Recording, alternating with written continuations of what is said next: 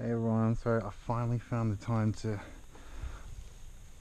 put this quad together, which is 12S of the best batteries you can get, the Nanotech Plus 3000 with the Xnova 350 kV. I'm not sure exactly what the size of it is, and the nice new HQ prop, which is a 12x6x3. It's actually raining a tiny bit, but should be okay. Man, the grass is wet.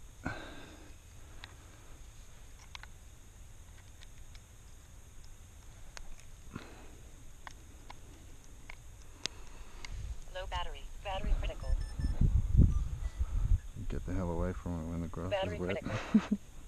Engines enabled. Minimum throttle on. Low battery critical. Battery critical. Low battery. Battery critical. Yeah, I'd say they go alright.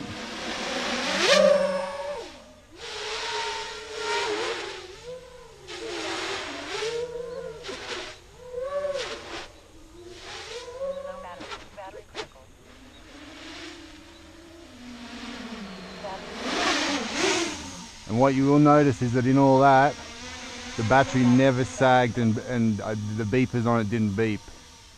Which, like, if that was the Maz, it absolutely would have been beeping the whole time. Low battery.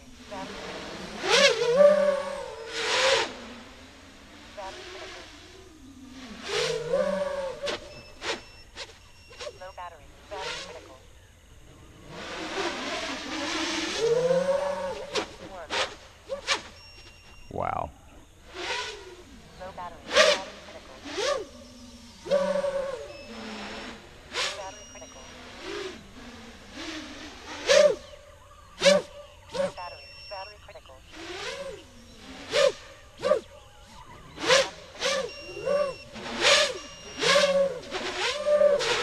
Low battery critical. I reckon that battery's had it by now.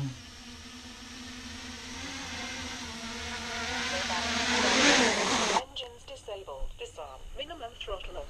Battery critical. Yeah, motor's pretty warm. RSS critical. Battery's a bit warm. Battery critical. I flew one on those rotations. Battery critical. Chucked that off. Engines enabled. Minimum throttle. Battery critical. Yeah, it goes good. Battery critical. And yeah, the yaw mounts are great, as you can see. Low battery. Battery critical. Battery critical. Got no problem doing that. So yeah. Engines disabled. Disarm. Minimum throttle off. I mean, battery critical. really, this is the best. Critical. Telemetry lost. To be honest, right now, I reckon this is the best setup you could have. Doesn't really matter what frame it's on. Set it up right, any frame will do that. And they didn't sag like for ages. That was unbelievable. And these didn't explode, which is a problem I've had with props before. Actually, with HQs where they have broken mid-flight. I don't know if it was just a bubble in the hub or something, but these didn't. And you know, being 24 pole, these tend to get a bit warm, but not too bad. I'm very impressed with these. You can hear how clicky they are. Make all these funny noises. Oops. Anyway, yeah, awesome.